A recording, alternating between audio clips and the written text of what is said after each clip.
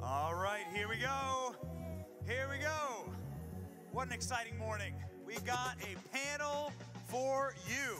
A great follow-up to James, absolutely spectacular follow-up to James, a panel about Google and election interference. To introduce our panel, I'm bringing out Connie Elliot, who has the best hair of any of our speakers, I'm telling you. Please welcome to stage, Connie Elliot. Look at this, amazing. Here you go. Wait, Zach, wait. Need that? Good morning. Societies which require a free flow of information become prey to those entities which have an interest in the formation and flow of that information. With control of 90% of desktop search and a third of the digital advertising market, Google is just such an entity. How does Google manipulate our elections?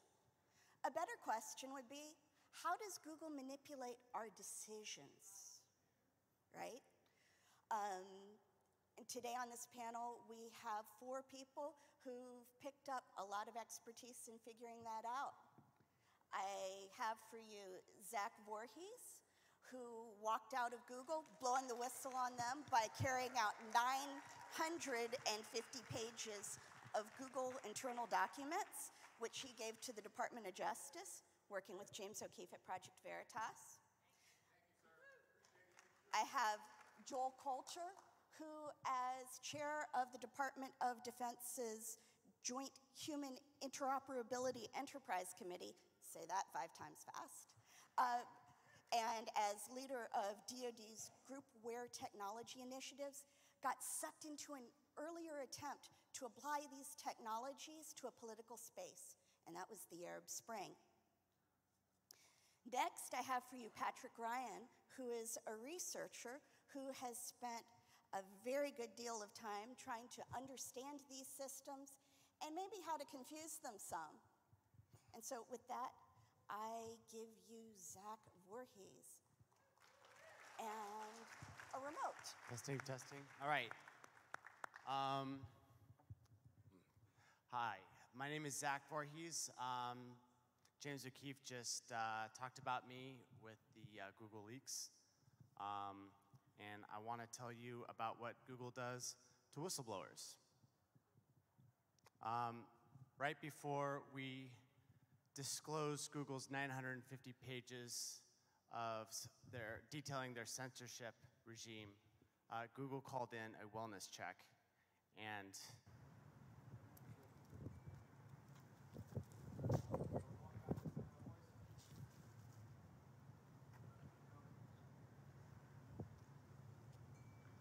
this was after about an hour standoff of just me not answering the door. The police decided to call in a bomb threat because there was a tin can by the gate. They shut down Valencia from 20th to 22nd, evacuated a theater next to me and all the stores, and then I decided that it might be better to come out with everyone filming rather than wait for them to come inside. What was it that Google was so scared about? It was a program called Machine Learning Fairness. To understand machine learning fairness, we have to understand something called algorithmic unfairness. And what Google thinks is algorithmically unfair is search results that don't represent a fair and equitable state. So one of the things that Google has defined in their internal documentation is, can objective reality be algorithmically unfair? So let's say that you're doing an image search for a CEO, and the results are mostly men that come back. Even if this is an accurate representation of objective reality, it can still be classified as algorithmically unfair and justify intervention via product intervention. The result is what you see here. Such search prediction results include men can have babies, men can have periods, and when you do the search for women, what you get is women can fly. Hands up, how many of you women can fly?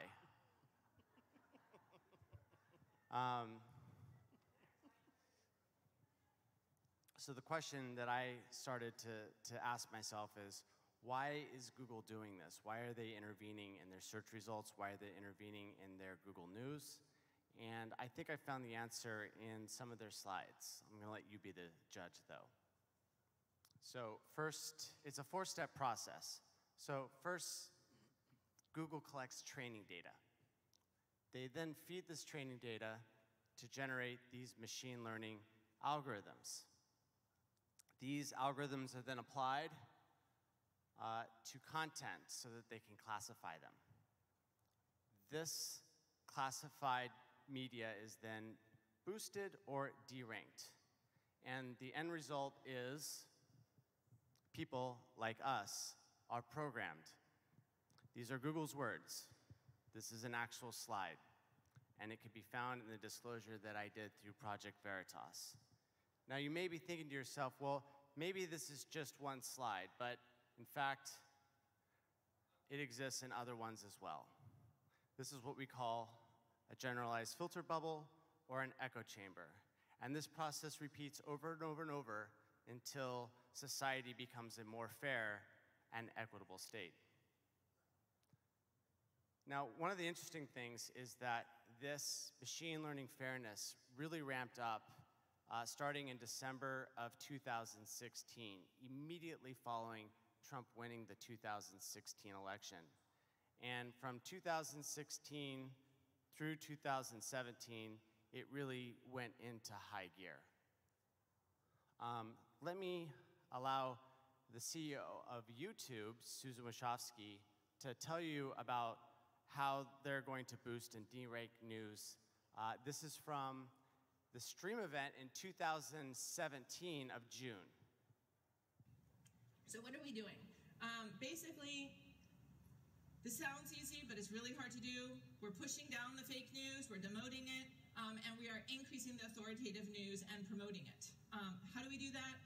We have a whole system. We came up with trashy news where we have build classifiers, we identify it, we look for salacious, for clickbait, content that isn't, that we don't think is the authoritative news. It's just kind of encouraging people to look at, but it's not true.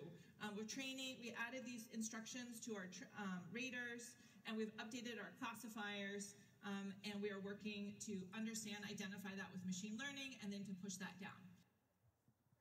Okay, so they're going to boost authoritative content, and they're going to take the fake news and the trashy news, and they're going to push it down. So in order to understand what fake news was, I dug in. And what I found was that some of the things that they were listing as examples of fake news were actual news events that happened. And so I started to realize that maybe this wasn't about fake news, maybe this was about controlling the narrative. This is an example of what Google thinks is authoritative. So at the top of the list, you'll see the Wall Street Journal. In the middle is Fox News, and towards the bottom is Breitbart News. This next part might be a little triggering. I want you to keep in mind that I believe that there's a lot of good people at Google, but some of the people aren't thinking quite clearly, and they might be doing a lot of damage with the things that they do, and I think that we need to, well, I'll just show you. So there was an attempt at Google, and they coordinated with Sleeping Giants in order to kick Breitbart off of the ad networks. So these are actual quotes. The first person says, "Anyone want to hold their nose and look through Breitbart.com for hate speech?" Someone else answers, "Hate is really difficult since writers have become very artful in demeaning other groups without being explicit about it. That said, do review Breitbart phrases against our hate policies, and we have stopped showing ads on policies violating pages we found. We're working to improve our ability to do this at scale. When sufficient violations have been found, we'll take action at the site level." What that last sentence means is that they're going to take the whole page and kick them off the ad networks, essentially cutting them off from a mainstream of revenue. Google has a 24-hour crisis response team that monitors all the different news corpuses within Google and through Twitter and through alternative news sites. And what they do is that they identify trends that are happening. They figure out which signals to boost and which signals to attenuate and push down and derank. What's the results of this? Well, this is one result. This popped up right after the October 1st Las Vegas massacre that happened in 2017. Of the YouTube query blacklist, 20 pages are dedicated to blacklisting content related to Stephen Paddock and trying to strengthen ties between him and Trump and trying to break the association between him and the DNC.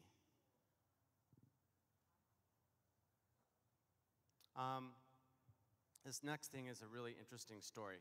A lot of you have probably heard about the word covfefe. So let's go back to May 2017. Donald Trump gets back from Saudi Arabia, and he makes the following tweet, despite the negative constant press, covfefe. Covfefe is interesting because it actually translated on translate.google.com. And people discovered that the word would translate to, "we will stand up." So people were saying, aha, we've decoded the tweet. It says, despite the constant negative press, we will stand up. Well, the New York Times said, actually, this is nonsense. And they wrote this hit piece a day later, on June 1st. And they said, actually, it doesn't mean anything. And the person that they used to justify that it meant nothing was somebody that had previously worked for the New York Times. And so Google took this article and created a design document to eliminate the word from the Arabic translation dictionary. Okay? And what's interesting about this is the name of the team that decided to do this. They called themselves the Derrida team. Is anyone familiar with the French philosopher by the name of Jacques Derrida? Some of you, yes. He was the philosopher that advocated for the destruction of Western culture through the manipulation of language. I think it's very interesting that the name of the team responsible for censoring this word was the same name as this philosopher. So I'm sitting here and I'm noticing that the media starts, this is a few days later. The media takes, this tweet and a bunch of other reasons, and they start advocating to remove the President of the United States by invoking the 25th Amendment. And, Google really treated me well. I had a really great job. I was a senior software engineer. All the things that you heard about Google with the free lunches and the massages, they're absolutely true. Google really treated me well. But I'm sitting here looking at this stuff, and I'm asking myself, is this sedition? Is this collusion for a coup attempt? What exactly is going on here? Because it seems that the media might be colluding with Google to remove the President of the United States. And if I don't do anything about it, then I myself am complicit. And so I had a really hard decision to make.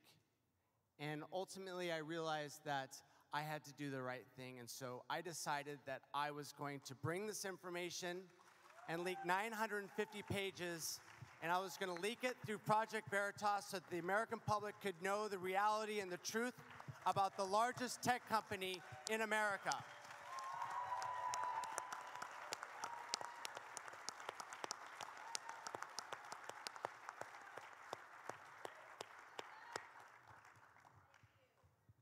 welcome.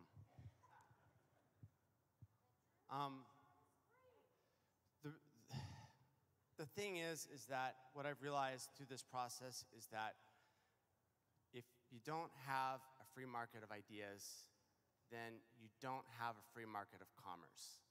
And so what I want to finish off with today is a sector of the economy that's being absolutely destroyed right now. A lot of us know someone that is in the supplement or alternative health ecosystem. And I want to show you what's happening right now to this market segment. Around May, maybe even April, Google decided that they were going to team up with Big Pharma.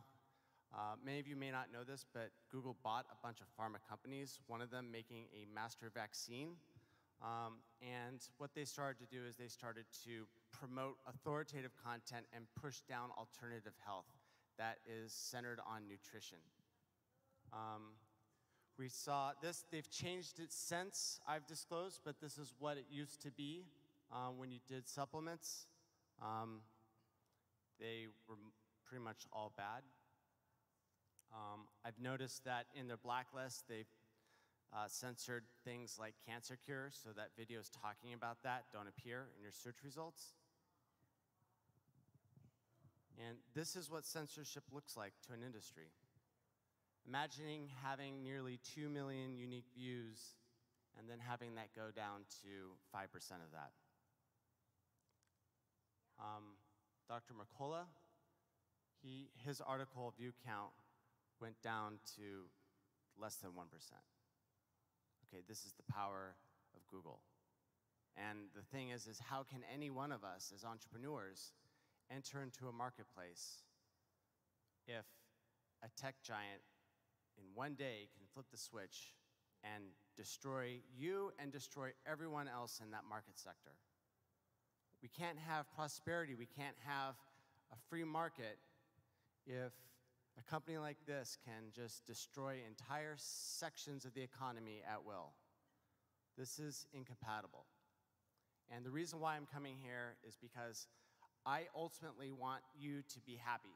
I want you to be prosperous. And I want your children to inherit the same kind of free America that I was able to inherit.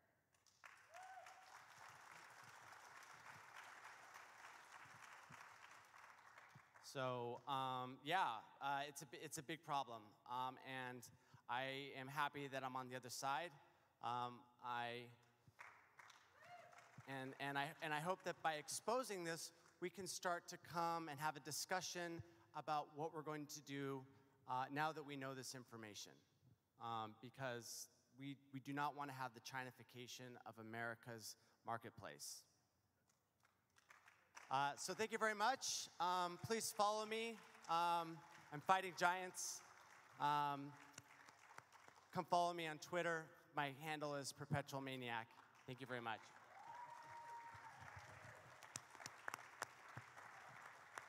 Okay. Jeol?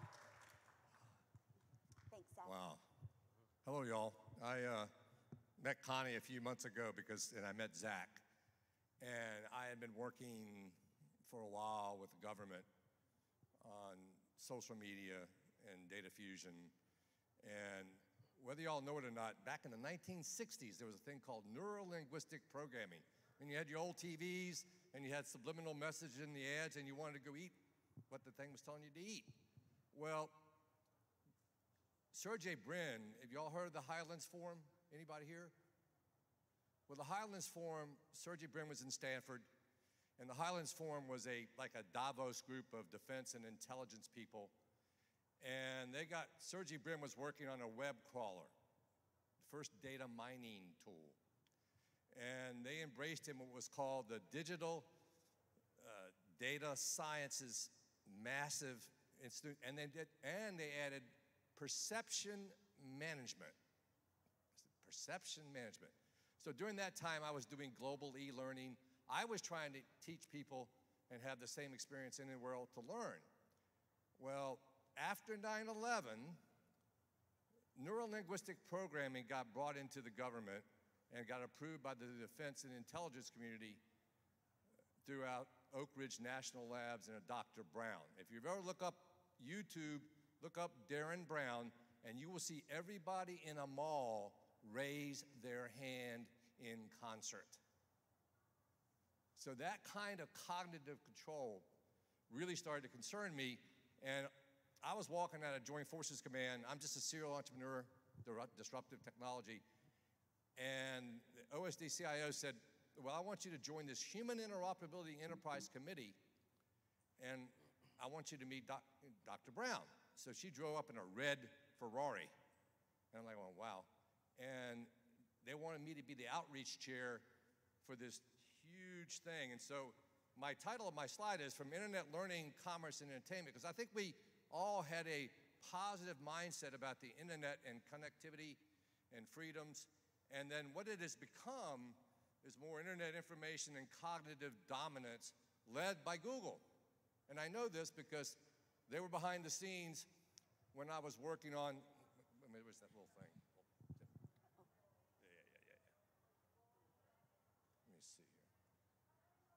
So again, this is just talking about back in the 90s, we had a whole thing called groupware technologies. People collaborated in organizations.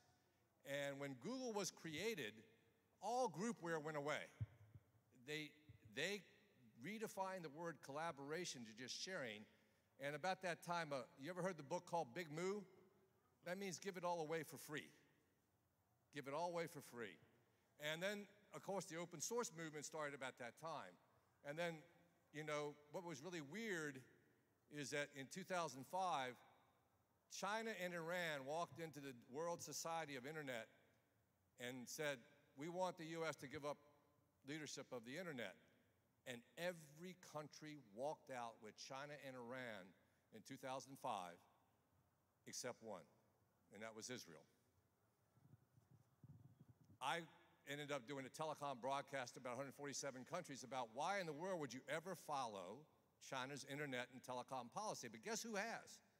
Who has just recently gone to China to work on AI and machine learning and left our country? Google. I was like going, have they lost their minds? What are they doing working in China? And again, so I was in a group, again, right now, that we group disbanded in 2010, and we brought technologies from different countries to do a lot of data fusion, all kinds of data dissemination, but it was more for humanitarian, and I thought humanitarian early warning, save lives. And what it ended up becoming is the Worldwide Human Geography Group. You can look them up. They put all the human stuff into maps, and they aggregate. And they're using persistent situational awareness to control even that. How many have heard of the deep fake? So they're not going to silence you. They're going to manipulate you. They're going to make you say that they're going to just totally transfer what you're about and put you into when they say the global values. How many people have heard the word global values? I can't figure out what that is.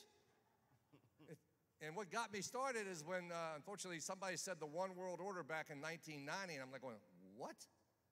So anyway, I got involved in Evergreen Aviation, which was an interesting company, but they went to the UK. And this is what really made me see the power, is Mr. Karp owns Palantir.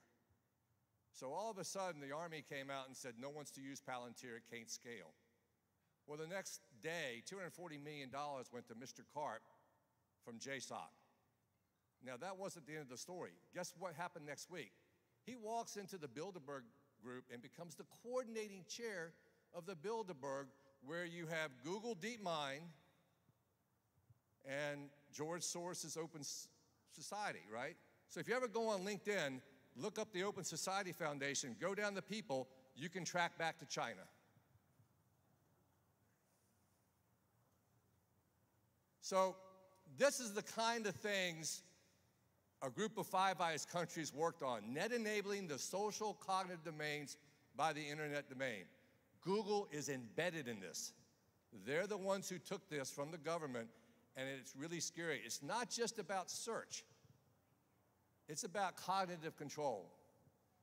And when you see this, part of the massive data mining process, they've done all this. It could be a market thing where you're trying to look at markets, but what it really is control. Not empowerment, control. Take away your freedom to control, because they believe in their mind that this is more stable and a peaceful world than to have freedom and freedom of expression and freedom of association and freedom of collaboration. So just another picture.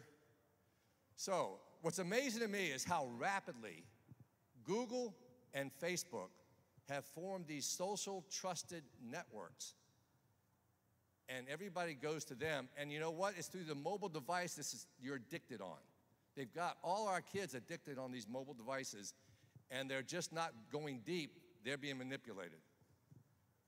And there's all these things, considerations I'm not going to go into, but when you get into human and machine, robotics, and all this stuff, when all this media is aligned with most of the main media to Google, it becomes a almost total mind control.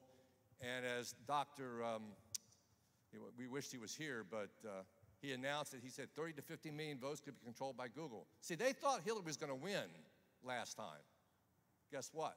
Had they thought she was going to lose? I don't know if Trump would have won, because they already had the technological capabilities to do this back in 2016. And I want y'all to come next. I'm here with Tom Goldberg. He's going to talk about China, because this is where it really, this is the future if we don't stop this. China has a One Belt, One Road initiative. Everybody's heard about that. But they also have a digital road with Google, and that is where they combine telecom, AI, machine learning, drones, because they do really, I'm a robotics guy too, drone and social justice all into one. So right now, I promise you, people in Silicon Valley are working on the next gen social justice dashboard. And if we do not re-elect Trump, I guarantee you we'll start seeing social justice dashboards in this country.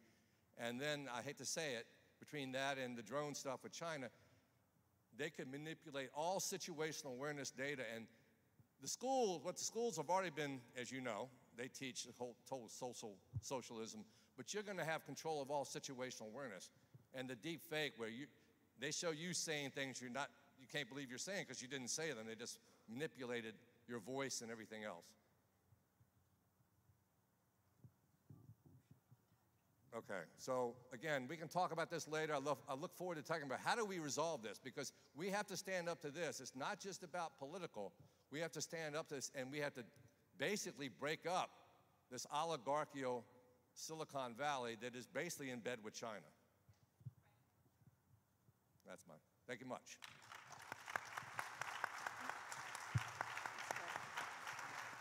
All right. Now I need the AV guys to tell me if, we might have a little surprise for you if the AV guys tell me that we have him.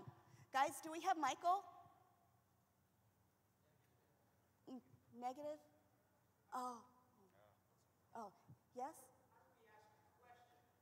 Give me just a second, and you're about to get a mic. All right? So next, I have for you Patrick Ryan.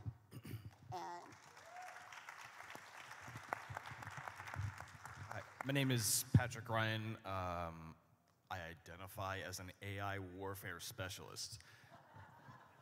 Sounds really pretentious, I know, I apologize.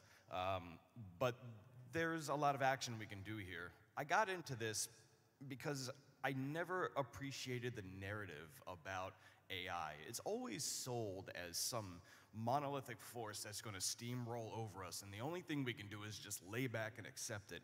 Even Elon Musk touts this, and you know, that never really sits well with me. I like to get involved, I like to be active, I like to kind of see what I can tweak and kind of chip away at that Goliath.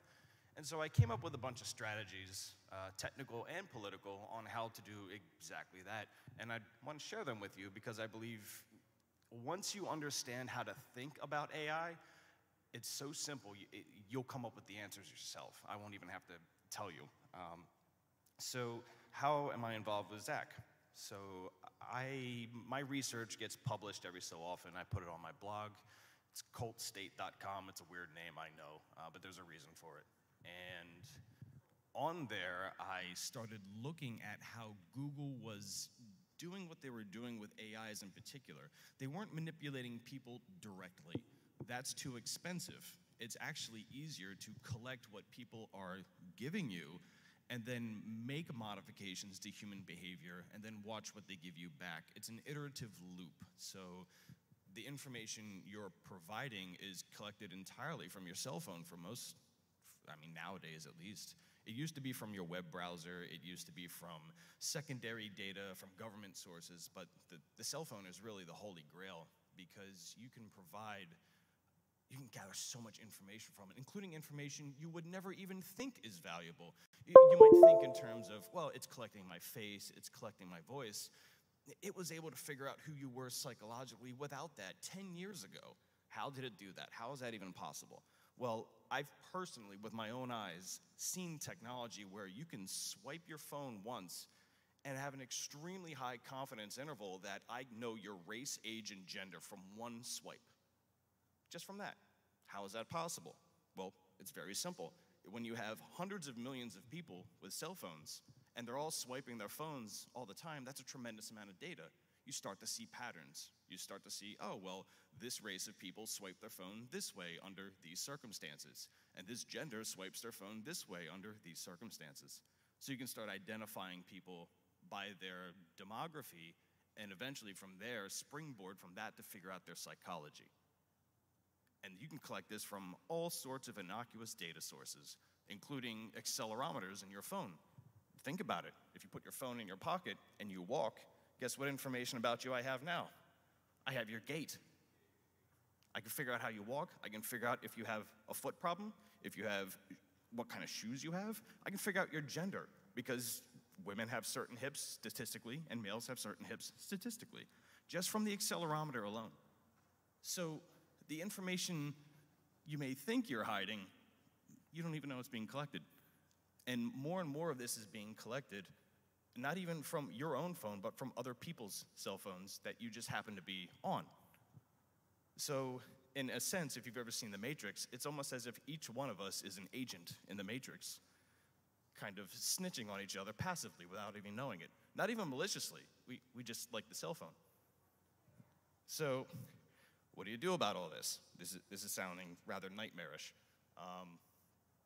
I'm a fan of looking through history to see if this has happened before, and it has, surprisingly. This sort of collection of information is seen in Eastern Europe with the Stasi, East Germany in particular. It's seen in China aggressively. It was seen to several degrees of accuracy in Russia as well, and now it's here. So what did those people do about it that was effective? The unfortunate answer is not much.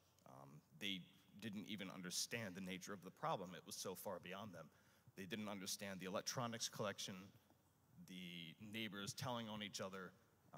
It's such a vast network of operation that because they didn't know what was going on, they couldn't do anything about it. I'm going to tell you what you can do about this. First, we have to chip away at the narrative of AI. It is not a monolith. It is not a technological monster that's going to steamroll you and you have to sit there and take it. It is something you can understand and something you already understand. It's just not been told to you. So what do I mean? AI basically means whatever you train is what you get. So how many people have children, right? How many people have pets? Has anybody ever worked on a farm with animals and anything along those lines? Each one of these scenarios, you're training. You're training your child to behave a certain way. You're training your pet to, go to the bathroom where they're supposed to go to the bathroom. You train your farm animals to be farm animals. So you're already engaging in this sort of model of training. So use that as your baseline to think about AI. You train the AI, and then you get the behavior.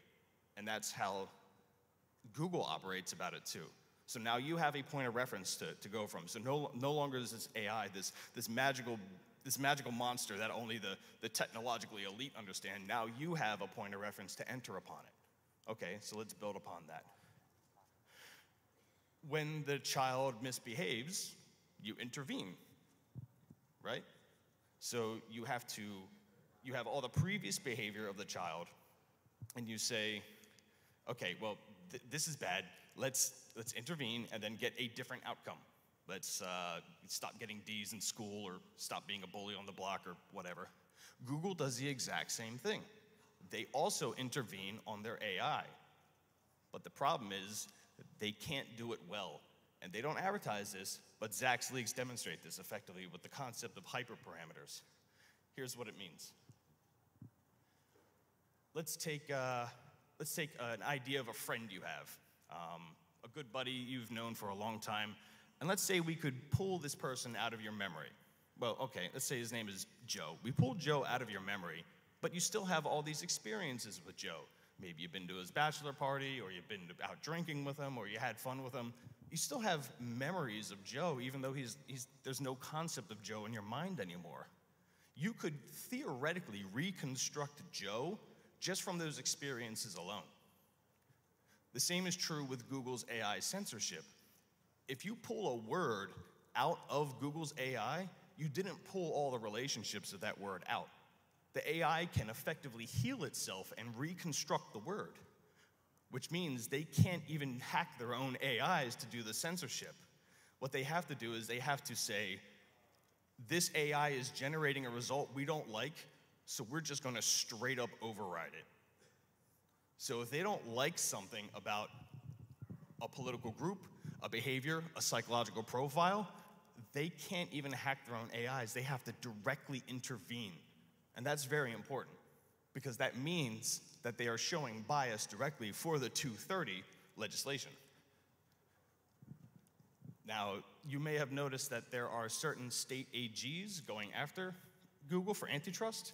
If you'd like to be involved politically, I recommend getting in touch with your locals, the local representatives, and getting involved in the AG operation as much as you can. Yes, it's illegal, it's technical stuff, but if you just generate the support and show your interest, that will assist tremendously. So that's the political side of it. So let's talk about what you as people can do. There are ways, if you're technologically able, you can spoof your metadata.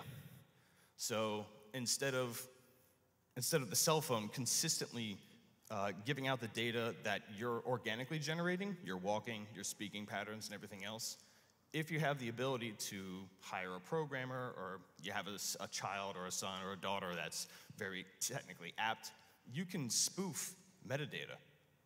And there's no security against this whatsoever. What this means is you could generate an application, a fake application that will generate false information about your GPS location, false information about how you talk, who you're associated with. And what this will do is Google will start to think that you're actually someone else. And they'll have no point of reference to figure out who you actually are. This means you can start demonstrating, take myself, I'm a 37-year-old white guy, I could use metadata spoofing to make Google think that I'm a 16-year-old black female. And how do I know that works? Because they'll start showing me ads that only a 16-year-old black female would see. And they can't fix this. There is no security against this type of attack. And at that advertising point, 95% of their revenue comes from advertising.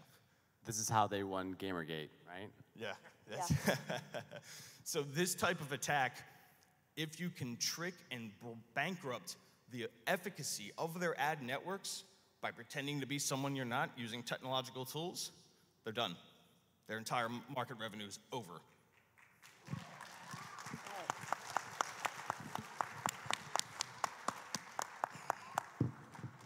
Now let's see if I can get down from here.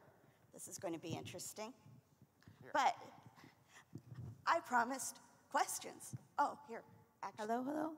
Hi, Miriam. I think there was More than one? Yep. We had a gentleman back there who wanted to ask a question. He got me first. Can I ask Yes. you to help him out? And if you have any questions, we have time for one or two. Flag Miriam down. Okay, I just want to introduce myself, how I got to know Zach. I'm an investigative journalist in the health and wellness field, and I'm the director of the film Vanishing of the Bees, and I have been censored and deranked and lost 76% of my traffic on my health site, Honey Colony, and don't have any reach anymore. Many of us are blowing the whistle, but it's become a silent one. So, who would like to have a question? That gentleman in the red cap was the first one, sorry. The man in the middle there, I'm sorry, I don't remember your name. Jeol. Joel. Yeah. Thank you. I found your information to be overwhelming. And thank you very much.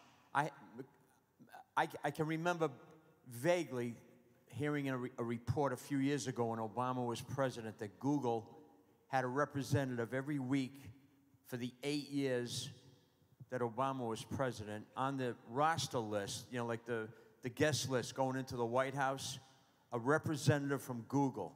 And I never heard anything else about that. But as far as, you know, I'm just a guy. Right.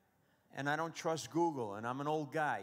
And recently, a cousin of ours, his daughter, who's a psychotherapist, says to her father, we're going to wait until your generation is dead, and that's when we'll get what we want.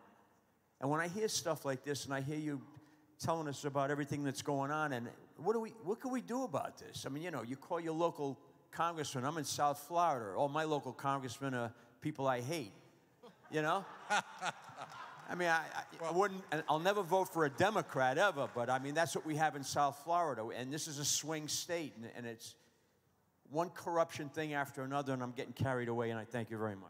Thank you. Well, this is very concerning. You can see what's going on right now as this mass false narrative to take down Trump and perform a coup. So I'm also the guy that helped set up project-based learning and FIRST Robotics. We have got to get back into the schools, because if we don't get back into schools and teach them evidence-based research, we need to get people to think again, not just react and be stimulated. And can I add, it isn't just the schools. We all got here on this stage through a circle of trust. One person reached out to the next whom he trusted, to the next, to the next. It's slow, it's patient work, it's not sexy, but one neighbor to the next at a time. And then with our kids, start at home and teach them why you believe what you believe and give them the space to make that decision. And I think you'll find that over time, as long as you live your truth, they will adopt those values because they will honor your witness. Right. She makes it go, give them a true north. If you have a true north, Islam has a true north. This is what's really scary. If you're a country that's totally undecided, you will be totally manipulated how to think, how to behave, how to act. And the social justice dashboards, if you don't do that, you'll get a low social credit score, or low financial, and you will be punished for saying. We have time for one more question and then wrap up. Sorry. First, I want to say thank you, Zach. 41 years at Intel Corporation, linked with Google, obviously. My question is, when did Google start suppressing cancer cures? In mid-2016, my son passed away from a very rare and aggressive cancer. I spent hours searching and searching and searching from October of 15 to May of 16. And so I'm actually considering maybe a class action lawsuit because that is horrific. Yeah, I'm really sorry. Yeah, it's really painful. I've got a family member that's afflicted with cancer. What I want to give you guys as a keyword is something called GC Math. And you can look at it up in the internet. The 5th generation of this is Immuno.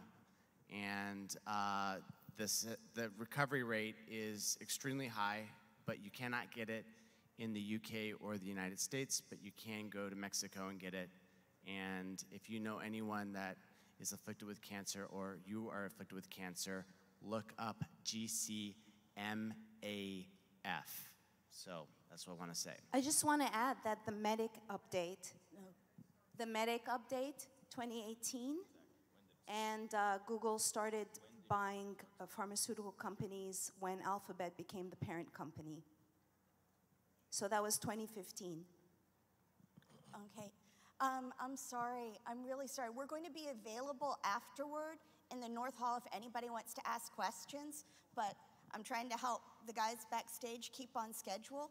So thank you all for coming. It is, let me just wrap up that it is really, these effects are very subtle, right? It is very tempting to say that because I see conservative content, there isn't a problem. Work done by Professor Robert Epstein for the Proceedings of the National Academy of Sciences show that the search engine manipulation effect is most effective far after our interactions with search engines, after we've forgotten our initial questions, after we've forgotten our preconceived notions, that their manipulation lasts in our subconscious.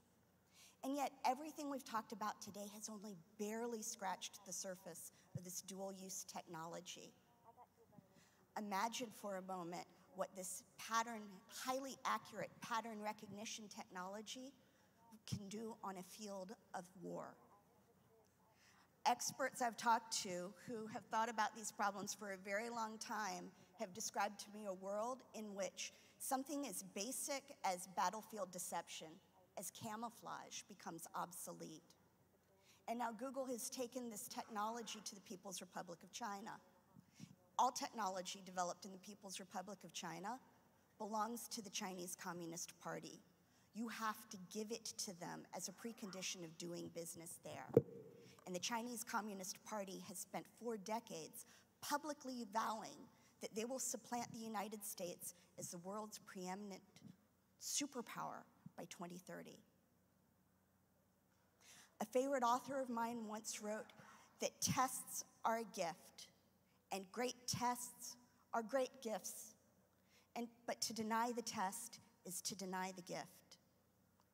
This, you've learned about this morning, is the great test that is before us, the American people. And I challenge you, how are you going to rise to meet it? Thank you very much.